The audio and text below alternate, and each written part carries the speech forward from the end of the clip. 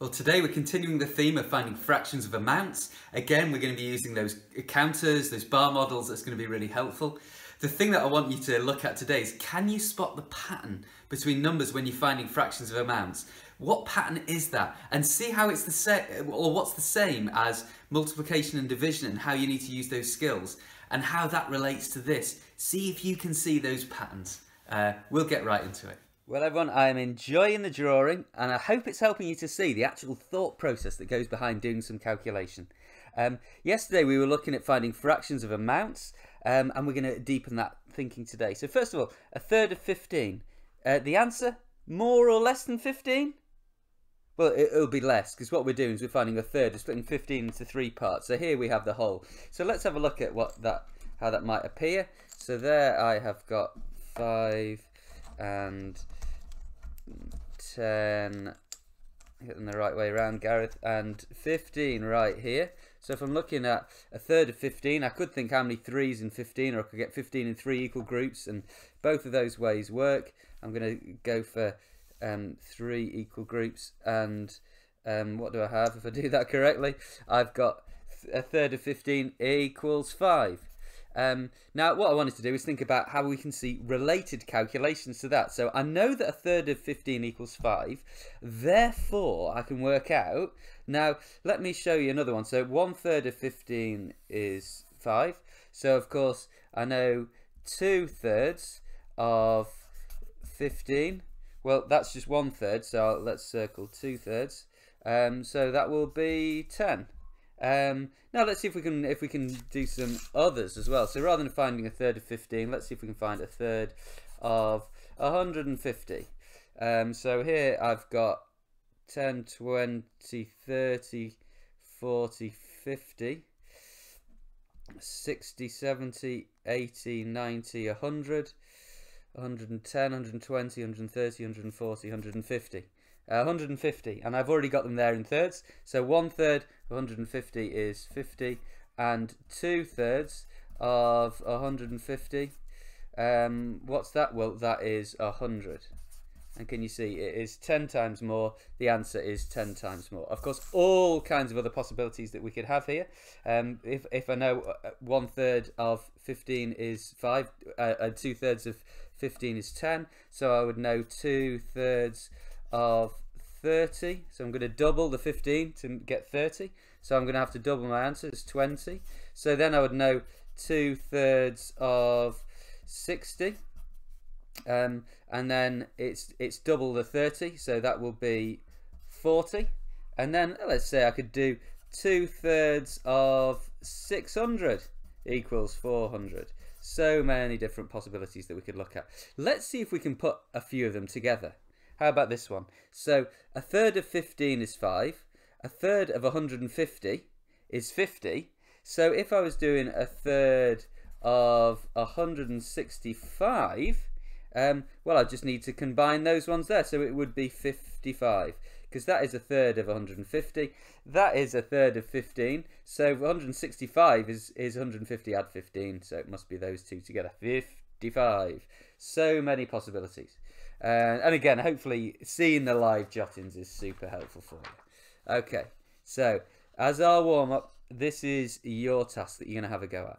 A quarter of 28, and then hopefully we're recognising what we're doing. This whole of 28, we're splitting it into 4 pieces, and that gives 7. This is something that we do know, and I'm giving you that one. And I want you to pause the video now and think, well, which other calculations can you work out from knowing that? Okay, so find as many as you can. It can be as few or as many as you can come up with, and let's see, and I'll show you some examples as well. Pause the video, have a go at that now. Okay, and let's have a look at some possibilities. So 1/4 of 28 equals 7. So I guess we could have 2/4 of 28. Well, that will be 14. It's another quarter, and then of course 3/4 of 28 is 21. It's another lot of 7. I guess you could have, if you like, 4/4 of 28, and that would be 28. That would be all 4/4. So we'd have that whole 28 that's left. Now if we were using our powers of, let's say, our multiples of understanding the multiples of 10. Then we could go for 3/4 of 280, and that would be then 210. And let's say we could go from that one, and let's say we're looking at halving. So I could go for 3/4 of 140. So I'm halving the amount there, and so I'm going to have to halve this one here. That is 105. So loads of other possibilities that we could have from there. So let's say I was going for, well, I've done 1/4 of 28. So if we double 28, so that will give me 56. So I'm going for 1/4 of 56. The way I did that, by the way, is I thought double 30 and take away 2 is 28. So 30 take away 2 is 28. So double 30 take away 2 and then another 2 will give me 56. So if I'm going for 1/4 of 56, so 56 is double 28. That was a long way of saying that, Gareth. So it will be double this answer here. So we've got 14 there. Loads of different possibilities. Hopefully you found some of them, and hopefully it's helped you recap on where we got to from yesterday. So today we're going to extend that thinking that we've been doing around finding fractions of amounts. Today it's called Make 6, just because one of the tasks involves you making 6 and doing it in different ways. But again, we'll all be at very different points here, so we've got lots of different tasks for you to go off and do and extend yourself. That next step, that is always today's challenge, whichever the day is. Looking forward to today. Yesterday we had a look at this image. So we had 1/3 of 12. So if we had 12 and we need to split 12 into thirds, then we divide 12 by 3, and what do we get? We get 4. And notice 4 here in each section. How many sections? 3 sections. 4 times 3 is 12. Then we had a look at an image, this image here. So we had 1/4 of 20 equals 5, and 5 times 4, those 4 quarters makes the whole 20. Now, I wonder if you can see the pattern that exists between those numbers there, the 1/4 with the denominator 4, the 20, and then the 5. What's the link here? That's something that we're just about to explore. Now, I've given you a slightly different example. So this one isn't 1/4 of 20 equals 5. See if you can guess what it actually could be. Now, of course, here there's lots of different possible answers, but I wonder if anyone will happen to guess the example that I have chosen. See if you can come up with different possible answers here. Okay, should we have a look? Wonder if anyone's lucky enough to guess it. 1/4 of something equals something. 1/4 of something equals 8. There. And so what's the whole amount there? It's 1/4 of what that equals 8? It equals 32. Now, if you happen to be lucky enough to guess that first time, first of all, well done for realising that the relationship, that if it's 1/4 and it's a 4, we need to multiply by the 8 to make 32. That's great. If you happen to guess this example, tell whoever's looking after you to give you an extra piece of broccoli tonight as a reward. Let's have a look at another one. So 1/3 of what number equals what number? Well, what could it be? Pause the video. Okay, let's have a look. 1/3 of what number equals 7? What must the whole be this time? Can you see this link? 21. Again, if you guessed that first time, get an extra piece of cabbage for tea tonight as a bit of a treat. Now, can we spot the pattern here? Slightly different one. So, 1/2 of 6 equals 3. Can you see there's 6? And 1/2 of 6 is 3.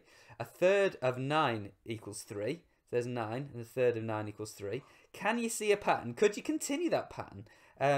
I've hidden the bar model, so you can't just kind of see them and work out the answer by seeing them. But equally, you could think, what will the bar model look like there? 1/4 of what number equals 3? 1/5 of what number equals 3? And how do you know? Pause the video. Let's have a little look. So 1/4 of what number equals 3? Well, that 3, and how many lots of it? If that's 1/4 in total, there must be 4 3s. 4 3s, 12. 1/4 of 12 equals 3. And then 1/5 of what number equals 3? Well, this 3 is 1/5, so how many of those 3s must we have? That's right, 5. 5 lots of 3, 15. Now, for some of you, this is the point now where you're going to go off to to task A. I'm going to explain that in a moment. Whereas others will continue if you want that little bit of extra challenge, and you'll continue with this video in just a moment's time. So what's the same today? Well, to find your independent tasks, you're still clicking on that blue link underneath the video. And task A, this is where you'll stop if you're doing task A. And if you've just started learning about finding fractions of amounts, this is the thing to do now. And again, you can answer most of these questions using objects to break them up if that helps. And then the other question on task A is match the question to the bar model. So which of these questions matches to which of these bar models? Then you can fill the bar model in if it helps you to answer the question. So a quarter of 8 equals what? And a quarter of what number equals 8? Which bar model goes with which question?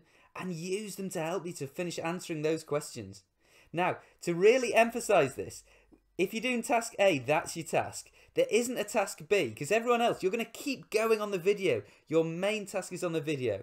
However, if you can go any further after that, there is an extend task, which is this one, and there's even an extend to the extend. So if you're feeling super, super brave, you might have a go at this one. And again, you can take that to great depth. I would love to see if anyone manages to get this far. Well done. And please do show me how you get on. I would love to see how you get on if you're working through that task A as well. Love to see all your work. Anyway, if you're breaking off for task A, good luck, and we'll see you back tomorrow. And if you're with us for the other task we're going to keep going with, keep watching that video. And if you're back with us for this task, here we go. Really looking forward to this one. So here's a question that you can answer in loads of different ways.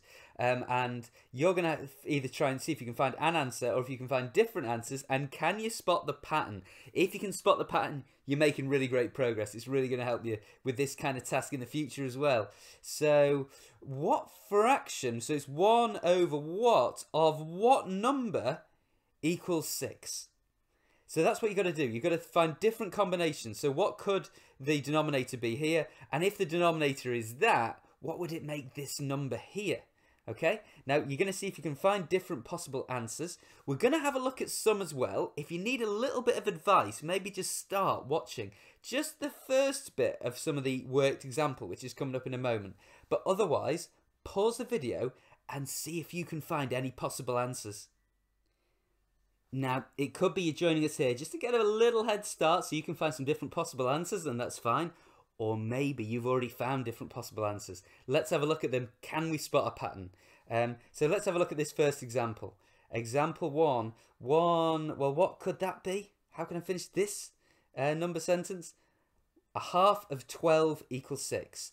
Because there's one of 2 parts, and we know that each part is going to be 6 in this case. So what must the whole be? It's 12. You notice something? 2 times 6 equals 12. 2 lots of 6 equals 12. Let's have a look at another one. Example 2. I wonder if you're starting to spot a pattern here. What's this one? Here, it is split into thirds. 1/3 of 18 equals 6. So we know that we're left with a part of 6, and it's one of, this time, 3 parts. So 6 and 6 and 6. 6 times 3, 18.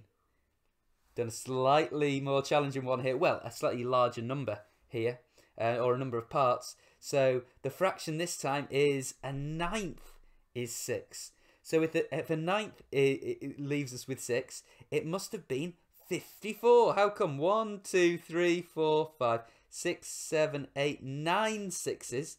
So a 9th of 54. Split 54 into 9 pieces. That will leave me with 6. You will have found different possible answers. The way to check them is looking at the denominator of the fraction multiplied by 6 should make the number that goes in here, in your examples there. Now, if you want, that was our main task. If you want to have a go and extend task, it is there in the tasks as I described earlier. Otherwise, fabulous having you joining in. Make sure you're back tomorrow. It's wonderful. I think this is really helping you, really challenging, really moving you on. Good job. See you tomorrow.